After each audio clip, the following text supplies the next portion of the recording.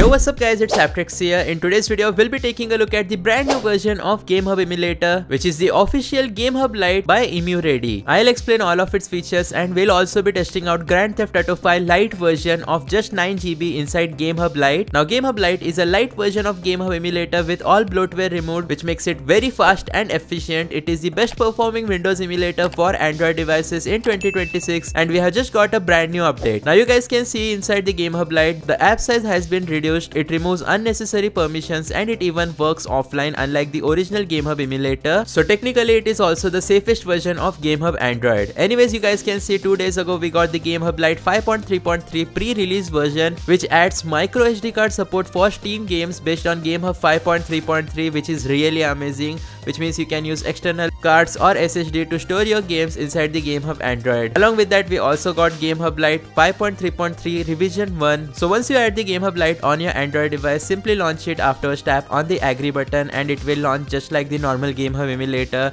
One of the best things about GameHub Lite is that it does not require you to log in inside the emulator unlike the original GameHub version. The login system is very annoying because sometimes when GameHub emulator server are down, it causes you to not be able to run the GameHub emulator on your Android device. So inside GameHub Lite you only get two main options, the Steam as well as PC emulator. So from GameHub original version, the Xbox Cloud Gaming etc. has been removed. Only two emulators have been left, the Steam emulator as well as PC emulator. To set up PC emulator, tap on import PC games, allow this permission, go back and go to the folder where you have stored your own PC games such as GTA 5 Lite version. So here I'll just go ahead and go to GTA data and select play GTA 5, tap on the confirm button and here we go, our game has been successfully imported. Now if you simply tap on settings for the PC emulator settings, make sure to add all the stuff such as firmware etc. by tapping on this button. You'll need to select all the important stuff from right here. So first of all, we have started adding firmware. Now we'll go to compatibility layer and choose the Proton 10.0 x64. Afterwards simply tap on this button. If you don't want to manually do all of this, you can do simple step, which is to just launch the game and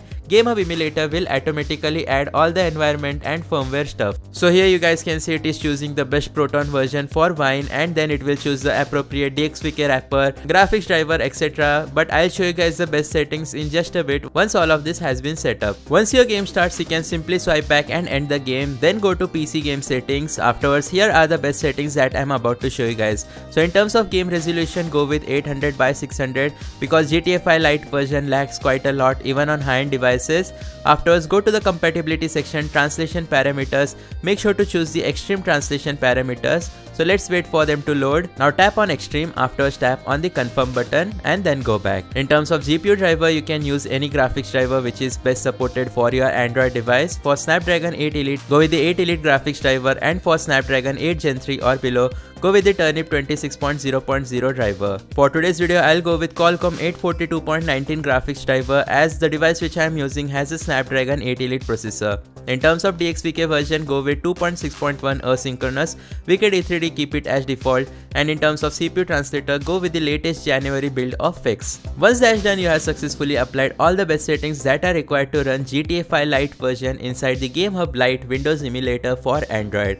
Now all you have to do is launch game. And after waiting for around 5 minutes, because it takes about 5 minutes for the GTA 5 black screen to go inside the Lite version, you guys can see our game has successfully started. We'll simply swipe back, go to the performance monitoring, make sure that the native rendering has been disabled. You can also disable the frame limit. Afterwards, go to settings, make sure to enable full screen. And in terms of controls, you guys can see all the settings right here. With all of that out of the way, you guys can see our game has successfully started and it is running extremely smoothly inside the GameHub Lite version. You guys know that I have tried GTA 5 Lite many times inside the normal GameHub emulator and this experience is completely different. On my GameHub Lite emulator, I am getting really good FPS compared to the original GameHub emulator. You guys can see about 45 to 60 FPS. But honestly, whatever I am feeling right now while playing this game on my Android device, I feel like the gameplay experience is much more smoother. Performance wise, the GameHub Lite emulator is doing very well compared to the original GameHub emulator, and this is the normal version of GameHub Lite by the way.